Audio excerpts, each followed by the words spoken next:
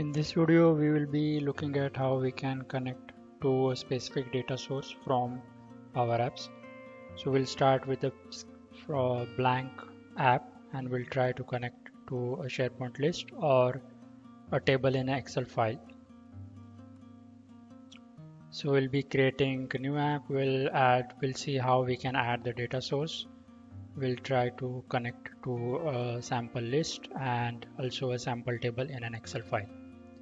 So let me show you. So this is a list from my development site. This is what we'll be connecting to, and we have Excel file here in my OneDrive. So if I just open it for you, and there is a table. So you have to make sure that you have a table created in your Excel file so that you can connect to it. If I just show you, this is my table name, vendors table. In this vendors sheet, this file you can either store it in a SharePoint site library, or you can keep it stored in the OneDrive. Now let's just move to the PowerApps portal and we'll create a blank app. Let's just create a blank canvas app. Let's keep it as a phone layout and connecting to data source. That's what we will be looking at in this tutorial. So let me just hit create button. Now this will create an app, blank app for us with the blank screen. So I will just create I use this scrollable screen, and I will delete the default screen which is already created. Now every app, every interface needs to be connected to a backend, which is a data source. So in here, in this app, we'll see how and from where we can connect to your backend. In our case, it would be either a SharePoint list or it could be an Excel file in OneDrive. So what you need to do is go to view. There are multiple ways from where you can go to data sources. From view tab, click on data source. You will see it here, or back here. I'll just close it.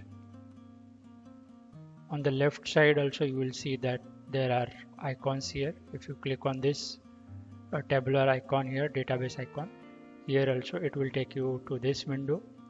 Now as I don't have any connection created, it's blank here. If you have connection or if you have added any data source, you would see it here. Now if you click on this arrow here, add data, you will find many options here.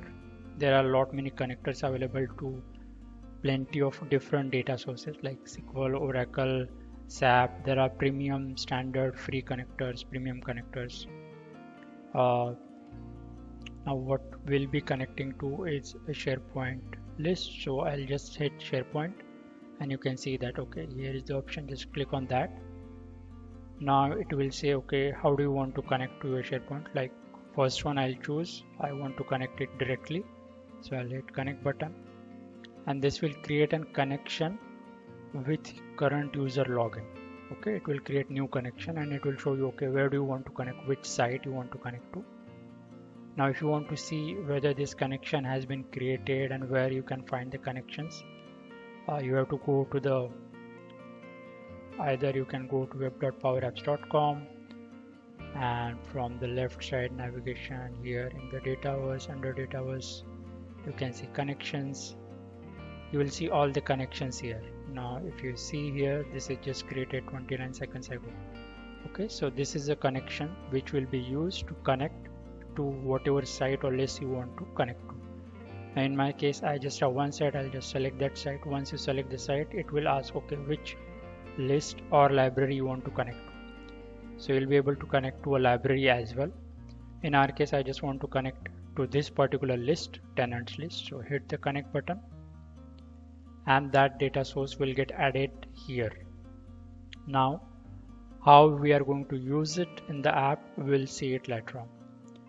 That's the way you can connect, or you can add a data source of a SharePoint list in your app. Now let's see the second example here. We'll try to connect to a table in an Excel file which is stored in a OneDrive. Again, if you go back, add data, look for Excel. Here you will have option Excel Online Business. Just select that. When it is first time, it will always ask you, okay, you want to connect. If it is the connection is already there, it will pop up that and it will ask you to choose the connection. So hit the connect button. This will create another connection for Excel, OneDrive, Excel Online. Now from where do you want to connect to Excel? Where is your Excel file located? Is it located in OneDrive? Is it located in a SharePoint site? You can choose that. So in my case, it's located in OneDrive for business. So I'll select that. Hit OneDrive. You can see if I show you here, this file is stored under vendors folder. So it's showing me all the navigation. You can select it and you can see the file. Once you select the file, it will pop up all the tables which are there in that Excel file. So if you had multiple tables in your Excel file, it will show all of them here.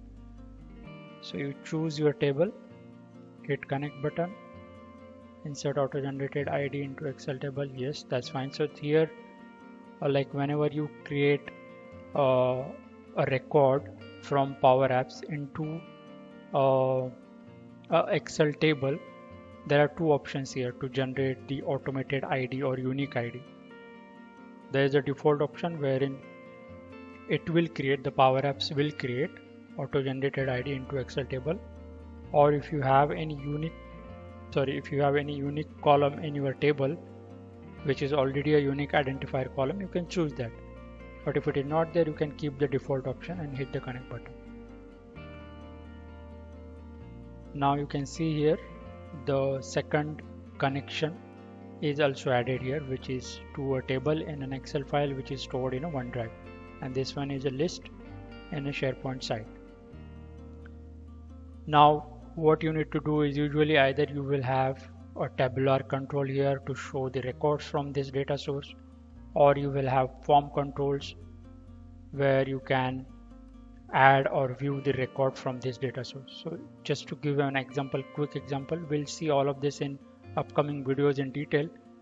But if you go to insert, click here, click on gallery, choose let's say vertical. So I have a gallery added here on my screen. I'll change the layout here. I'll just keep it title and subtitle. Keep it maximize. Select the gallery. Go to items property. See, I'll just go back here. This is my gallery. Go to items property. Now here you can search for or connect it to a data source which you have added. Now you can choose tenants, or so if you choose the tenants, which is your SharePoint list, you can see automatically it will show all the tenants from your SharePoint list, or you can connect to vendors table.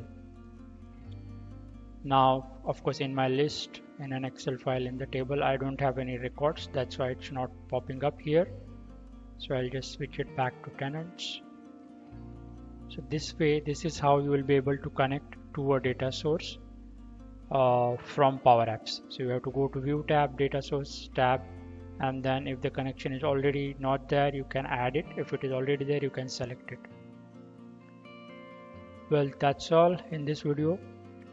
I'll be coming up with the new videos probably maybe after 3-4 days. So stay tuned. Subscribe to the channel for notifications of newly uploaded videos. Thank you so much for watching.